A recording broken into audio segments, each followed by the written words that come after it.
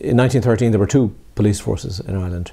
The Royal Irish Constabulary, which was an armed paramilitary force, policed the country outside of Dublin. In Dublin you had the Dublin Metropolitan Police, which was a pretty conventional Victorian style police force such as you'd have in Manchester or London. They were unarmed. They were about 1,200 strong.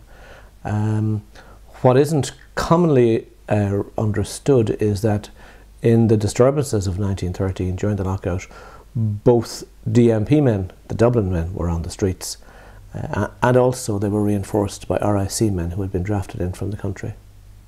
It was an interesting relationship. The RIC had a split level entry, so you had officers who were for the most part drawn from wealthy Protestant ascendancy families. The rank and file were Roman Catholic, so it was almost like a military. It was like the difference between officers and men. The Dublin Metropolitan Police, on the other hand, was a single level entry. A man entering the DMP could rise to the highest ranks, except for the commissioner, who was always appointed by Dublin Castle.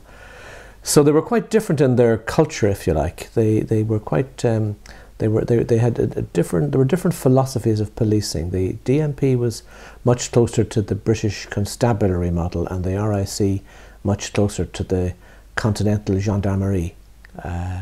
But they were all Irish men. There were no women at that stage in the police. Broadly from the same background, apart from the officer corps. They would have been mainly the sons of small farmers, shopkeepers, clerks. If you like, socially and economically, perhaps a step ahead of many of the workers and the unemployed families that they would be facing with on the streets, but by no means wealthy or well off either. There was a good standard of education required, and countrymen tended to have better education than city men at that stage.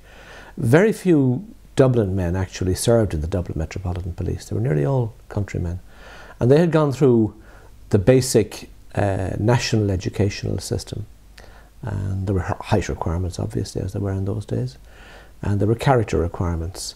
So they were basically strong country lads with a good smattering of education. They were able to read, write, do arithmetic, and the jobs were highly prized in a country where there were very few economic outlets. Getting a job in the police, whether it was the DMP or the RIC, was certainly regarded as an achievement for a young man from a farming background or perhaps a small business background in the country.